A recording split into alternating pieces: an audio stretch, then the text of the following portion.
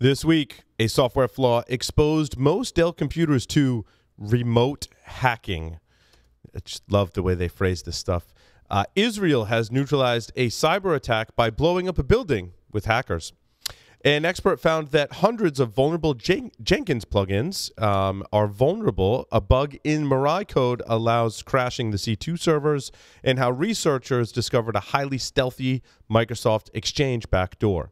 In the expert commentary, Jason Wood from Paladin Security joins us to talk about how Japan is developing a computer virus to fight cyber attacks. All that and more on this episode of Hack Naked News. This is Security Weekly, for security professionals, by security professionals.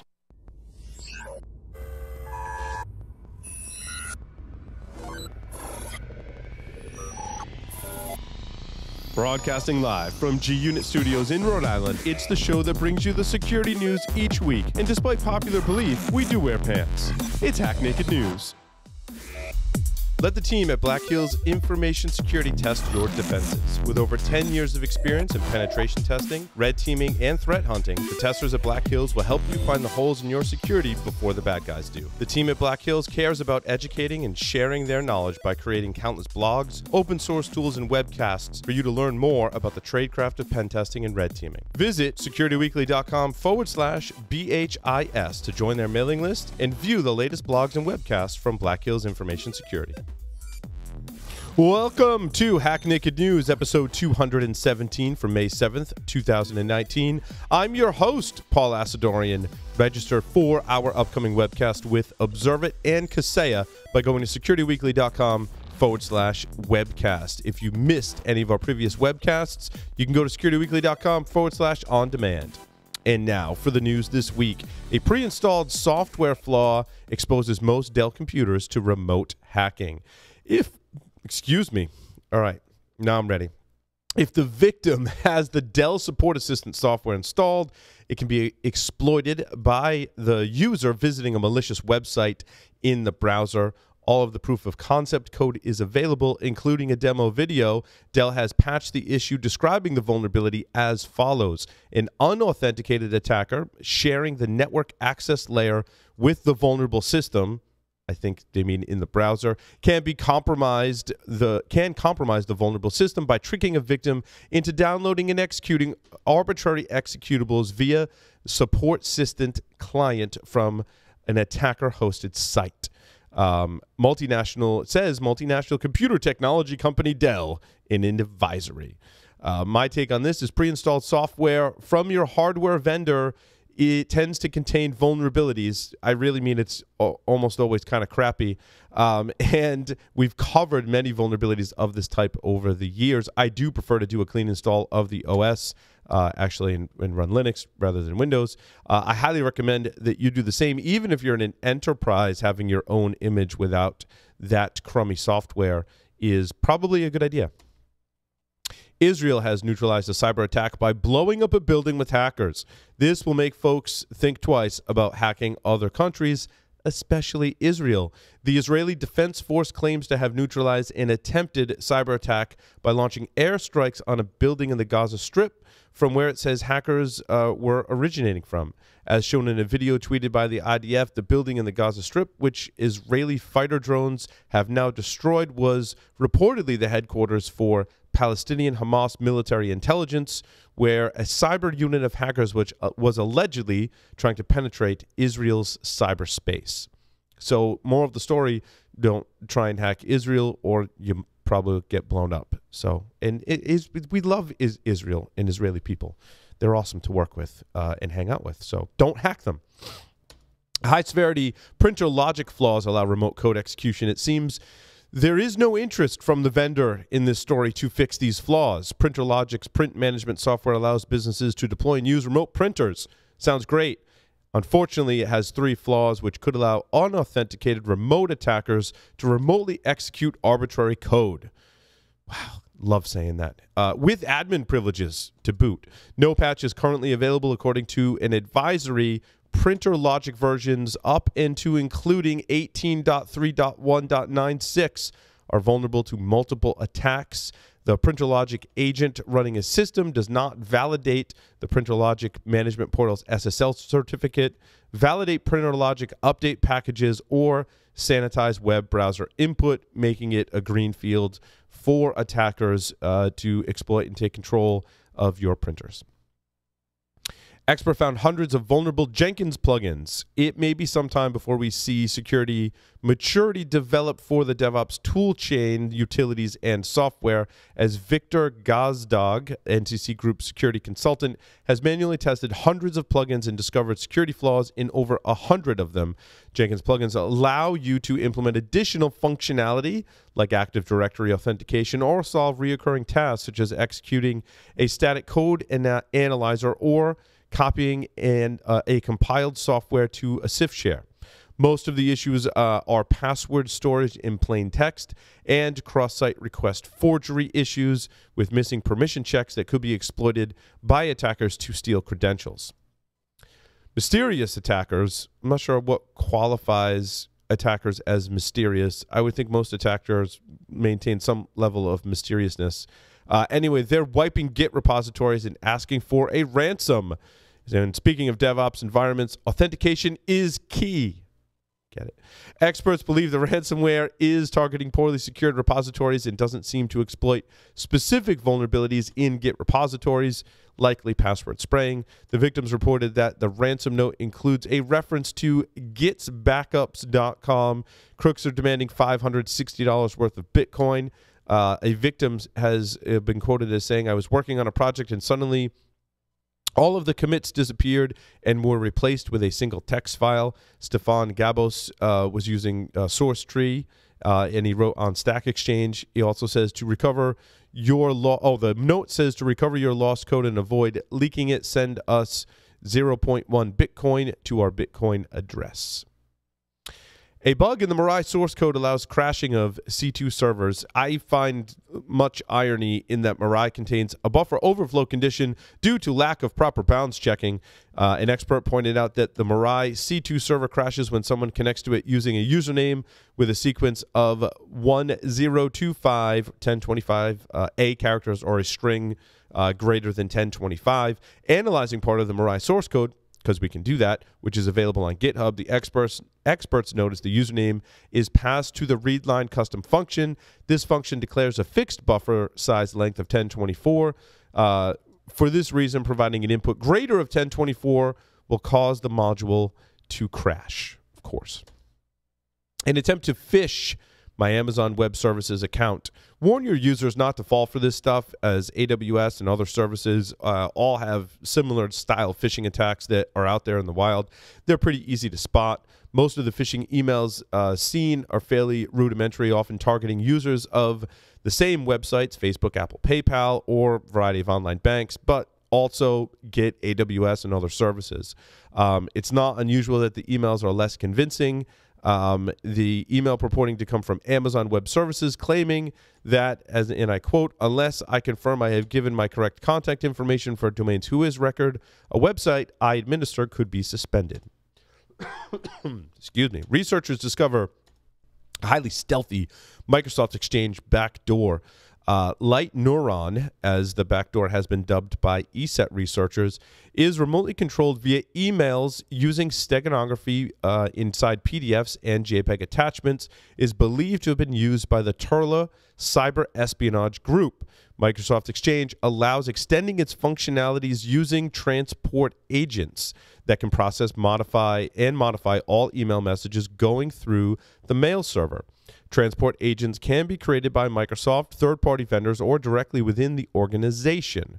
So knowing that, the backdoor can block emails, modify their body, recipient, and subject, create a new email, replace attachments, and recreate and resend email from the Exchange server itself, and bypass spam filters, of course. It can create email attachment logs, encrypt emails, store them, and parse JPEG and PDF attachments, and decrypt and execute commands found in them. Kind of scary. You want to get patching and reconfiguring some of your Exchange servers to prevent against this attack. We'll take a short break and come back with expert commentary from Jason Wood of Paladin Security. Stay tuned. The question is simple. Have any of the systems on my network been compromised? The answer is harder than it should be. Enter AI Hunter. Active Countermeasures has automated and streamlined techniques used by the best pen testers and threat hunters in the industry to create AI Hunter, a network threat hunting solution that does the first pass of a hunt for you to identify systems that are most likely to be compromised and scores the results on a scale from 0 to 100. You can then research those systems in depth with AI Hunter. Focus your valuable time on the systems that need your expertise with AI Hunter. Sign up for a personal demo today at securityweekly.com/ACM. Welcome back. We're here with Jason Wood talking about how Japan is developing a computer virus to fight cyber attacks. The question being, will it be mysterious or not? It's mysteriously mysterious because we don't have that much information. Gotcha. Oddly enough. I actually ran into this post last week on a blog post written up by Graham Cluley, and I thought it was an interesting read. He spent a lot of time looking at this and asking some questions, and honestly, a lot of them were the same that I was thinking about as I was reading this. But today I found another post, this one on ZDNet, and that one had some links to websites in Japan that I was able to read through thanks to Google Translate, because my Japanese is non-existent. But it discussed Japan's decision to create what they're describing as defensive malware to use as a deterrence against attacking the country. Now, one of the thoughts, the article talks about it almost like it's a singular tool, but as you're reading through it, it seems to be kind of a suite, which would make sense because different situations are going to need different, I just really hope apps. They call it Mr. Roboto, but Mr. Roboto? Maybe that's just me. Could be. Pretty cool. But yeah, it's so what's interesting to me is they're calling this a virus, and I start thinking self-replicating. And that, my first thought when I read these articles was, yeah, like this isn't going to go sideways and have some unexpected consequences for it. Basically, what they're doing right now is they've created a contract. It's being written right now by contractors for the Japanese government. They're expecting it to be completed by the end of this fiscal year. And they're stating that the tools are not supposed to be used in offensive operations, only deployed in a counterattack, I quote on that one, as a counterattack to an intrusion. So they're emphasizing the idea that they're not supposed to be going out and using this in an offensive, we want to go get somebody type of thing, or commit espionage with it, or who knows. I think Israel's tactics are far more effective, provided you can validate that they are the actual attackers. Bombing them is probably better deterrent. Yeah, as far as deterrence goes, one of the thoughts I had was, there's a lot of countries that have tools like like this, and there's an awful lot of hacking that goes on them.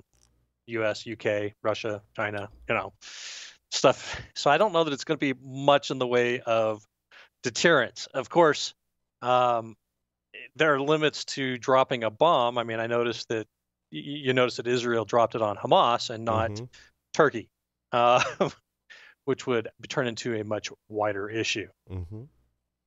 Now, if this does, it is executing a counterattack and it does save you from future attacks, do you get to say domo arigato, Mr. Roboto? The articles didn't say that.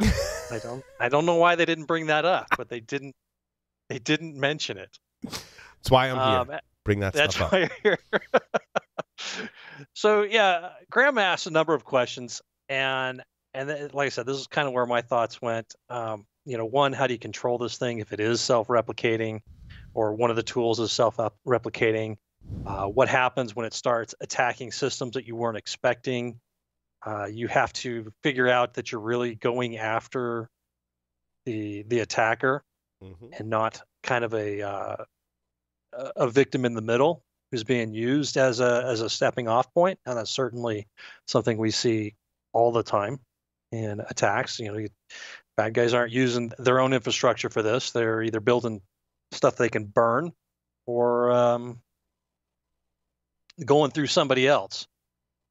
With the self-replicating thing, I thought, it would be kind of get out of hand, where if you go after somebody thinking that they're the attacker and you infect a company in a country that is not Japan and that doesn't like Japan very much, how does that play out?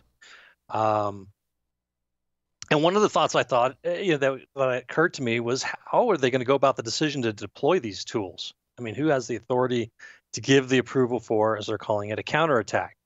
How are the politics going to play into this?